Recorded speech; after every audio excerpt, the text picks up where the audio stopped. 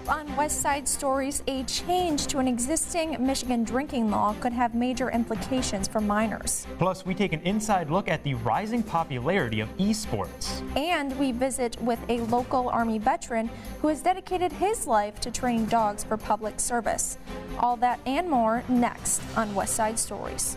West Side Stories is produced by students from the Multimedia Journalism program at Grand Valley State University. Support also comes from the School of Communications. Inspiring thought, perfecting practice.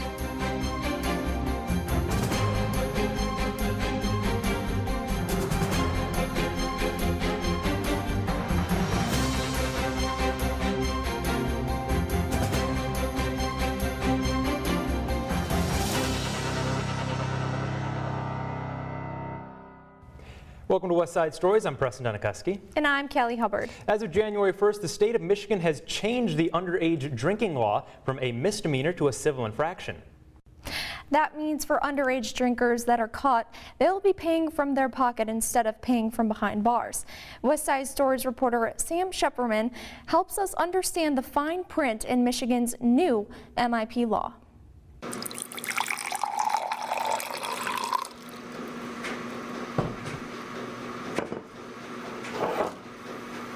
So my previous experiences with MIPs pretty much summed up. I got 2 of them. John, our anonymous source, is just one of the many people who were affected by the old minor in possession laws. Previous to the amendment, any minor in possession or consumption of alcoholic content was subject to a misdemeanor charge. Acting Director of Public Safety and Chief of Police, Brandon DeHaan, gives us a brief overview on what the changes are to this law. Since January 1, 2018, the law surrounding minor in possession in the state of Michigan has changed. Perhaps the largest change that goes with that law is that the law has been decriminalized for the first offense. The decriminalization means that instead of receiving a misdemeanor citation or going in front of a judge for every offense, the offense now is a civil infraction. That civil infraction is very similar to what perhaps someone would get for a speeding ticket or a stop sign ticket within the state of Michigan. DeHaan says that only the first offense has changed with the new amendment. Along with the ticket for the first offense, minors will still have to go to substance abuse classes, community service, or even probation. The second offense has remained the same, a misdemeanor charge with court time, possibility of jail, as well as suspension of driver's license. The third offense, also remaining the same, is similar to the second offense, only more costly and longer chances of jail time and suspension of license. DeHaan says that with these changes to the minor in possession law, Grand Valley State University will most likely see MIPs as the #1 ticketed offense. In the past, minor in possession has been our #1 arrest. With the change in the law, it'll most likely be our #1 citation, as it is not an arrest or an arrestable offense. It does occur quite often, and again, the reason why the university takes a very proactive stance is to reduce overall crime on the campus. Being a ticketable offense for first-time offenders, John says he understands why the law has changed the way it has, but he still believes that people need to be smart about what they do. My advice is, first of all, be smart. Obviously, don't put yourself at risk or anybody else at risk, more importantly. Really, that's what it comes down to. Now, the level that gets punished, like, it's illegal. The drinking age is 21. So how I feel about that isn't going to change the issue, but if you're drinking under 21, there's a potential for you to get caught. GVSU Police Department advises minors who are drinking to understand that these records are recorded onto their driving records. Any potential employers in the future can request these records. In Allendale, I'm Sam Stratferman. While GVSU and the GVPD are making it clear they do not encourage minors to drink, they do ask underage students who choose to drink alcohol to be smart and responsible adults and to call 911 in an event of an emergency. For this next story, reporter Jessica Kroll heads to a dog training outfit run by an Army veteran called the West Michigan Canine. It's a sign you should take seriously. Some of the dogs here at West Michigan K9 are being trained as police attack dogs, but the trainers work hard to ensure everyone stays safe. West Michigan K9, we do a lot of different things. So we primarily train dogs, obviously, for the public. We also train dogs for military, police, Department of Homeland Security. We train protection dogs. And then we also train service dogs. Stephen Parent, the founder of West Michigan K9, says his love of dogs began as a child when he went hunting for the first time. He was with his uncle and his uncle's dog, Ginger. He said Ginger was commanded to hunt and then shortly returned chasing a rabbit. In that moment, I remember the feeling if I could bottle it up and give it to people, I think it would change the world. But I remember being 7, 8 years old and seeing that and going like, wow, that was seeing a dog work for a man, help him get dinner, and I was hooked and I was fascinated. I remember going home after that weekend, riding my bike to the library and getting every book I could on dogs. And that love for dogs, I'm obsessed with them, has continued throughout his working career. Joined the military, I worked with dogs in the military. I got out of the military, I started training dogs almost immediately. I had really good jobs outside, but I just kept going back to the dog thing. I just couldn't let it go. Parent and the staff at West Michigan K9 are in the process of donating a service dog to a veteran and also a police dog to the Newaygo Police Department. It's trained for narcotics, tracking lost people, tracking bad people, and handler protection, so it'll protect the handler in the case something were to go sideways. He says they aim at donating 4 to 5 dogs every year. Good deeds like this at West Michigan K9 have not gone unnoticed. I went to the mailbox at my golf cart, pulled out a manila envelope that said White House, and I was like, this is either really good or really bad. The White House don't mail people stuff. And I opened up the envelope in fact, I got adrenaline and got a little scared, and I drove back down here, found my own private little space and opened it up. And inside was a letter and then a presidential coin. The letter and coin from former President Barack Obama commend his work with service dogs for veterans. Training these dogs can be a difficult task, but according to Parent, saying goodbye is the hardest part. We build relationships and bonds with the dog. There's no way we can't. Everybody that works here is here because they love what they do. In West Olive for West Side Stories, I'm Jessica Kroll. Parent says he's continuing to expand his business with another location set to open in Florida very soon. These days, it seems videos on social media are going viral faster than ever. That certainly was the case for GVSU freshman Hope Wadley. As Reagan Blissett tells us, Hope's music has become an overnight sensation. Every single morning, Hope Wadley wakes up and comes to the common room of the Hills dorm. Except one morning turned out a little differently. She sat right here and played the piano, and she recorded a song to tweet out. And over 15,000 likes later, Hope Wadley has become a viral sensation. Closure without closure, a voice that never spoke. Wadley had no idea that people would love the song as much as she did. But over 120,000 streams later on Spotify and almost 500,000 views, people just can't get enough. Yeah, during that time in my life was really just overthinking a lot, kind of driving myself nuts. And I really just wanted to film it so that in case I didn't have closure with anybody, maybe that would help. Wadley is no stranger to music. She first started singing and writing songs when she was 6 years old. Now you can find her on iTunes and Spotify.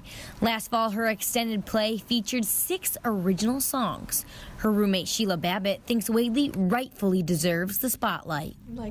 It's like, oh, she deserves everything, all the attention, because she's so humble. It's cool to be like, whoa, that's my roommate, like she's doing big things. To Wadley, her music means friendship, as she thinks of her songs as friends. She enjoys the freedom to create people and stories within her songs. People she can relate to, people she might want to be friends with. I think it's hard to understand unless you get it, but I just love being able to write a song as if you're writing a person, and you have this blank page, like a blank person, and you just throw in whatever characteristic you want them to have, and they're able to be exactly what you need during that time.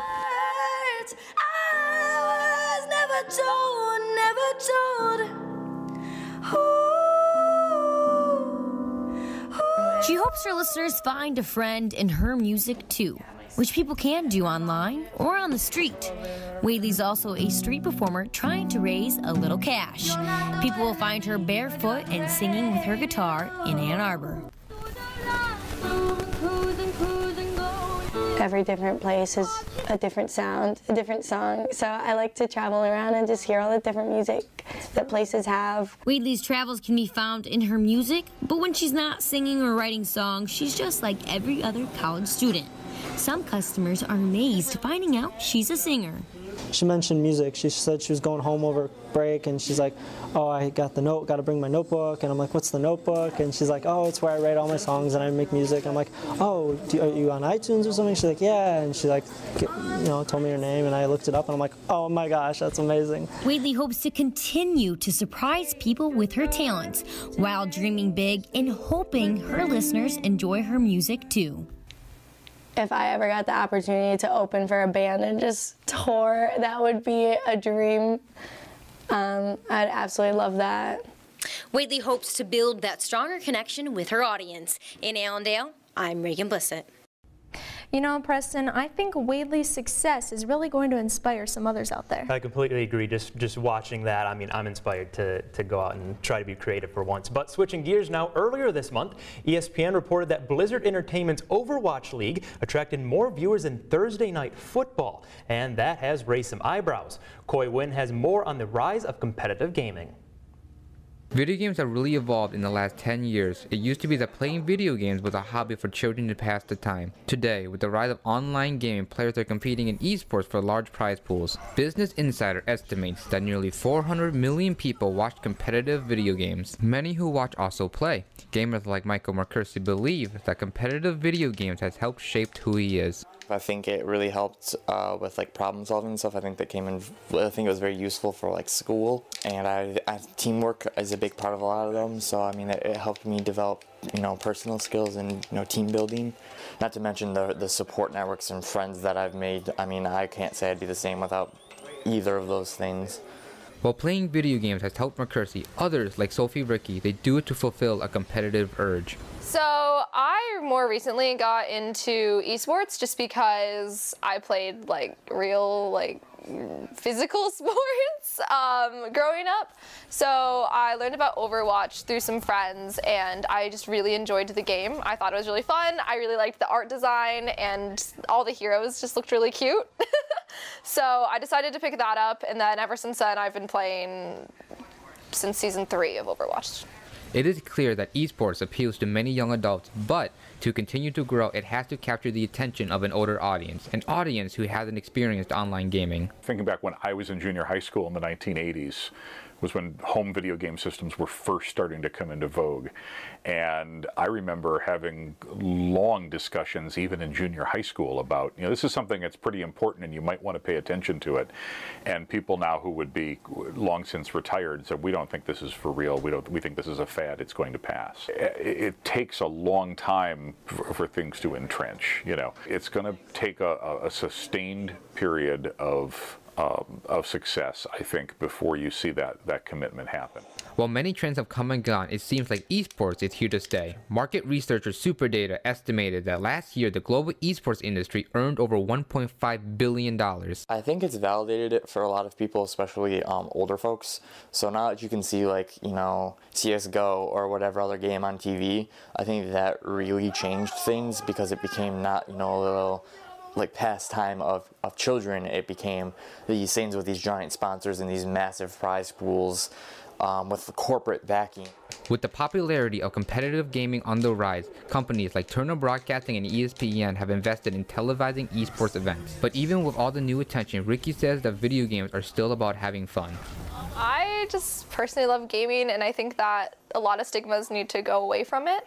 And I think that it can be, people see it oftentimes, especially as a female gamer, it can seem toxic, but I think you just have to look at it for playing it for fun as well. If you do play it competitively, that's great, but at the end of the day, it is something that should be fun and loved. And I just think it's a really, really good thing for everybody. The growth of competitive gaming has caught the attention of some big investors, with people such as the New England Patriots owner Robert Kraft and New York Mets owner Fred Wilpon investing in their own esports teams. It looks like esports has a bright future. Reporting for West Side Stories, I'm Koi Win. This year, esports has taken a major step forward with 8 U.S. cities fielding their own esports teams in order to compete in the Overwatch League. This year, one of Ottawa County's oldest eateries is celebrating an important milestone. West Side Stories reporter Jake O'Donnell has the story behind the restaurant and its deeply rooted family connection. Located just off of I-96 in the quiet West Michigan town of Nunica is Turk's Tavern, a local establishment that's been serving up good times and good eats since 1933. Turk's has a long and storied history in Ottawa County. It was originally opened as a pool and dance hall by Fred "Turk" Allison shortly after the end of Prohibition. It stayed in his possession until about 50 years ago, when the business was purchased by Roger and Frances Holmes, who have kept it in their family ever since. Today, their daughter Francine and her husband Rick own Turk's, and their niece, Tiffany Holmes, serves as general manager. We have a lot of locals and family members that do dine here as well, along with other people from outside the area, from the Grand Rapids area, Muskegon area. It's nice to have that family atmosphere to bring families here, and that a family owns it, and it keeps it like that cozy, fun atmosphere as well. For Turk's, it's all about location, location, location.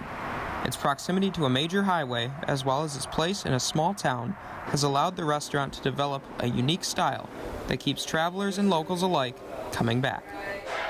And there's not much around here. Turk's is kind of a staple right off the highway, right off of 96, which is an easy on, easy off. We use local products, local produce.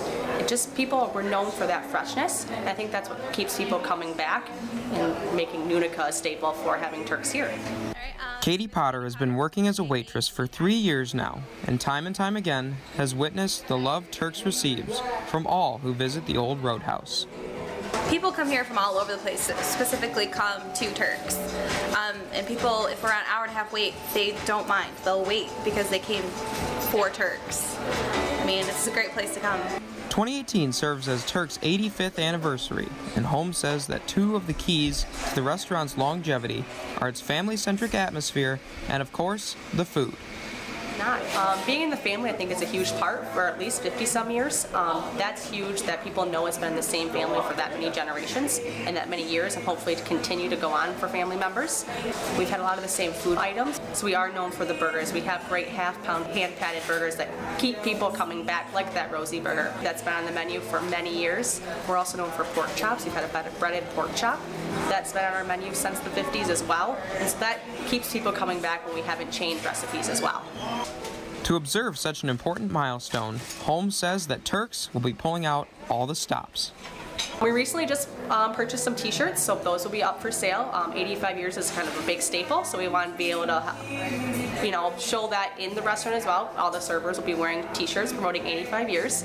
Also, we'll have different specials we'll be running for the 85 years, and hopefully, we'll do drink specials and have maybe a little celebration if it allows us to. We just want to thank everyone for all their support and hope to have new guests come give us a try, and we'll hope to see everyone soon. Turk's has had 85 years to perfect its unique family atmosphere. As for the food, well, you'll have to come see for yourself. For now, you'll have to excuse me. I have a burger I have to go enjoy. Reporting from Nunica, I'm Jake O'Donnell. Thanks, Jake. If you'd like to help Turk's celebrate their 85th anniversary as part of the Greater Grand Rapids community, you can find the restaurant just off I-96, exit 10 on Cleveland Street. It's that time in our show when we bring you a story from WGVU Digital Studios. This week, Art Unfiltered host Shelley Irwin visits the Mental Health Foundation of Michigan in Grand Rapids and interviews artist Ivan Jensen. It's cold outside. We gotta go in.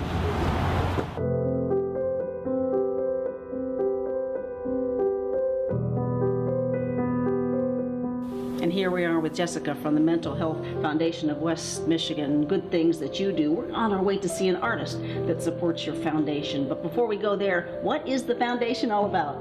Yeah, so the Mental Health Foundation of West Michigan is the go-to source for mental health awareness and education throughout West Michigan and beyond. Our leading program is the Be Nice program. You've probably seen the logo around town on shirts, and it stands for Notice, Invite, Challenge, and Empower. So it's more than a phrase, it's an action plan. Yeah, so Be Nice, start yesterday. How can the community support your foundation? We have a lot of community events that happen throughout the year. Two of our big events are Stomp Out Stigma and the Shining Through event, which is an art show and auction, which is where we met Ivan. And those are two ways that we get awareness and education and donors together. Right, let's all be nice. Thanks.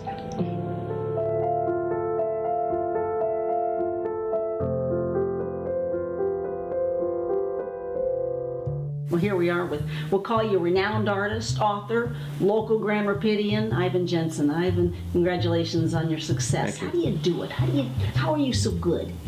Well, at an early age, I wanted attention, so I decided to get good at something. And so one of the things I got good at, for instance, was being funny, and I would get everyone to laugh. Another thing was I became fascinated with art at an early age, and I actually taught myself how to draw by copying Michelangelo drawings and Leonardo da Vinci drawings. And people were laughing at me at first, and in my family, that I thought I could take that on. But after about 6 months, I really was starting to get something going. And my mother used to put up the drawings on the refrigerator, and then I started to develop, and they would send me actually to Costa Rica, where I made my first sculpture at the age of 9, and just to get me out of their hair because I was so hyperactive, and I ended up making a pretty quality sculpture there and surprised everybody. Let's start with your drawings. What's your niche? Faces? Well, I think the eyes was really the only thing. I'm self-taught mostly, and but someone taught me how to do eyes, and I think that's a key element in my art, is a look in the eyes to attract the viewer, kind of like the way Mona Lisa looks at us. And I do feature, most of my art is figurative or faces, and so I do a lot of faces, and sometimes I'll do famous people. I once painted Malcolm Forbes, Forbes magazine. He commissioned me to make his last portrait. I've painted Belinda Carlisle of the Go-Go's, and I've also painted my version of Van Gogh. I like to paint Van Gogh a lot. It's kind of a trademark of mine. I'll do large-scale 6-foot paintings of him, and they're pretty popular. Now put your author hat on. What's laid here? Well, what's happening? Yes, well, I got this new book called Gypsies of New Rochelle, and it's out on paperback and Kindle. And what this is, it's a story of the 80s. Sean Aldridge is 17 years old in the 80s, and he's got an eccentric family. And his sister is going to play Carnegie Hall, much like my sister did. And they've got a cousin who's caught up in a Hare Krishna type cult, and they've got a crazy manager named Carrie Casey who's kind of devilish, and it's just the mishaps. It's a very comic novel, and I kind of take my family lore and turn it upside down and twist it all around and make it into a kind of a comic romp. It's kind of like an Augustine Burroughs book, like a Running with Scissors. They're calling it a fictional memoir. It's in many ways a memoir, but then I have a little bit of magical realism in it. You are to be praised, Ivan, for your love and your support of mental health, especially here in our area. Why is that so important to you? Well, you know, I kind of had a breakdown in New York City where I felt that I couldn't go on the way I was going. My career had peaked. I'd sold paintings for $10,000, $15,000 a painting, but I was kind of leveling off, and I was having to make so many paintings a week just to get by. And one day I just pretty much mentally collapsed, and it led to me coming to Grand Rapids, Michigan to be with family. And so I ended up staying on here, but it changed my path. And one incredible thing about it is, if I hadn't come here and stopped that road temporarily, I wouldn't have discovered that I was a writer. And I joined a writers group here, and writing became a way to heal myself, because I could take all my angst and all my stories that I've been through. I had a crazy life living in New York City as an artist in the 80s, and channel it. And I could channel any issue I had and channel it into a book, and that would be a healing experience. And if I can make people be entertained by something that might have bothered me or been difficult for me, then I've really triumphed, you know. So I think that if I hadn't had the breakdown, I'd never become a writer also, you know, which is my new way that I've reinvented myself. Thank you for doing that. You ever painted yourself? Well, it's interesting. Someone recently called me and they wanted me to make a 6-foot by 10-foot painting. And they said, could you do a self-portrait? And I said, I think you're mistaken, because sometimes people will say self-portrait when they mean portrait. I said, are you mistaken? They said, no, we want you to paint you. Yeah. Me? I said, me 10-foot by 6. I said, if you want, fine. But I do self-portraits, sure. Looking forward to that. Ivan Jensen.